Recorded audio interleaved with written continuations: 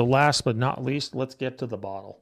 Nitrous. Breaking hearts and engine internals since the early 1940s. Fun fact, the first time that nitrous was used to increase the performance of an engine was in World War II aircraft. And the reason they used nitrous in airplane engines is that as the planes went up in altitude, the air thins out. So in order to supplement that, they added nitrous to the engines so that the plane would perform at different elevations. So that kind of explains how nitrous actually works. It's obviously 2 nitrogen molecules and 1 oxygen molecule. So the way that this works is as you heat up the nitrous, it will release its oxygen molecule. It happens at 570 degrees Fahrenheit and some nonsensical number in Celsius. I don't know. And all this happens when it gets into the combustion chamber. Well, more air means it runs more lean, right? Oh, that's right. So that's why we have to add more fuel into the mixture also. Now, there are dry shots of nitrous, but those only go up to a certain horsepower rating, and then you have to add more fuel because it just leans it out too much. But the bonus to nitrous is it's actually twofold.